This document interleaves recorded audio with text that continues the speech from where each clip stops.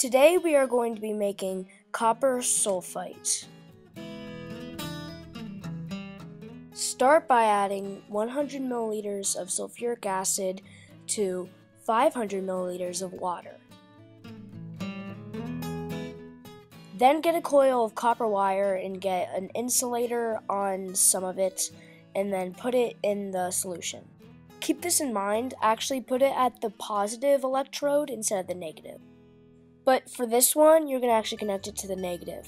Just get a big piece of copper, in this case I'm using tubing, and make sure the two electrodes can't touch or else that will screw everything up.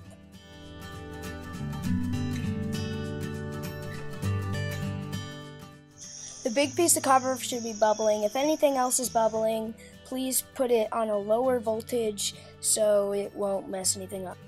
So we'll come back here in the morning. So it's blue at the bottom, which is actually the copper sulfite, and when it stops bubbling, you want to take it out of there and let it evaporate, or you could also boil it down.